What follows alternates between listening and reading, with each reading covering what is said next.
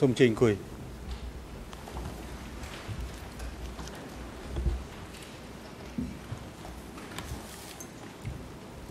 ជាបន្តសូមផ្ដល់វិធានដល់មេធាវីការពារក្តីលោកខៀវសំផន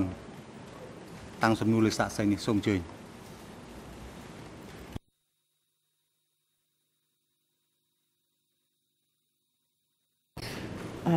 Monsieur le Président, j'avais cru comprendre que Monsieur le juge Lavagne avait des questions à poser, sinon je me serais levé plus tôt pour vous dire que nous n'avions pas de questions du côté de l'équipe de Que S'entend. Si je l'avais su avant la pause, je vous l'aurais dit avant la pause, je suis désolé.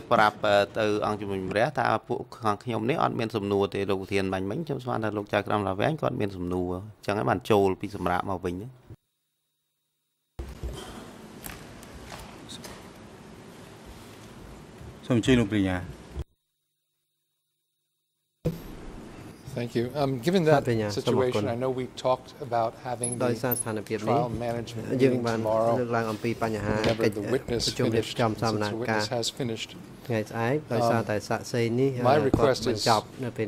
to have it in the afternoon or at 10:30. Obviously, we'll be here whatever time Your Honor's order, but if it's convenient, we would prefer the afternoon. I don't know about the other parties. ឬក៏ស្អែកម៉ោង 10 កន្លះ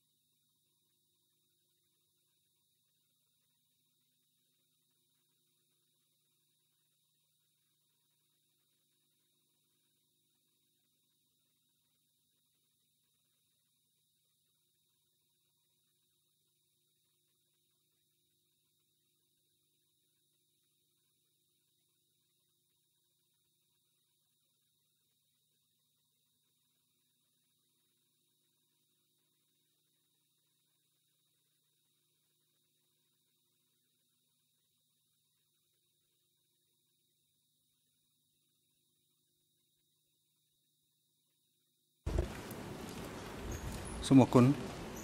សវនាការស្ដាប់សក្ខីកម្មសាក់សីជិនសរឿនដល់ទីបញ្ចប់ហើយអង្គជំរះអរគុណលោកជិនសរឿនដែលបានចំណាយពេលវេលាដ៏មានតម្លៃមកផ្ដល់សក្ខីកម្មនៅចំពោះមុខអង្គជំរះក្នុងឋានៈជាសាក់សីក្នុងរយៈពេល1ថ្ងៃនេះហើយសក្ខីកម្មរបស់លោកនឹងអាចរួមពីកទានក្នុងការស្វែងរកការពិតក្នុងរឿងក្តីនេះការផ្ដល់សក្ខីកម្មរបស់លោកបានដល់ទីបញ្ចប់ហើយវត្តមានរបស់លោកនៅអវតកលែងមានភាពចាំបាច់ទៀតហើយ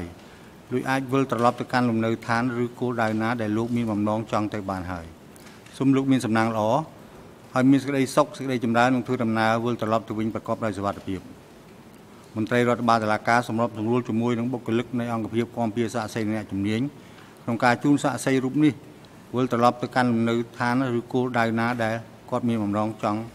ទៅបានហើយដំណើរការសវនាការនៅថ្ងៃនេះដល់ពេលជួបសម្រាប់ហើយអង្គជំរះប្រកាសផ្អាកកិច្ចដំណើរការសវនាការសម្រាប់ថ្ងៃនេះត្រឹមនេះសវនាការនឹងលើកបន្តធ្វើនៅថ្ងៃច័ន្ទទី8ខែសីហាឆ្នាំ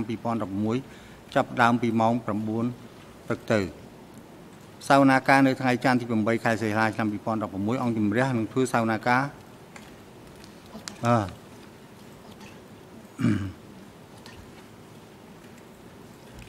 គឺសាវនាបង្ហាញឯកសារកលឹះរបស់ភាគី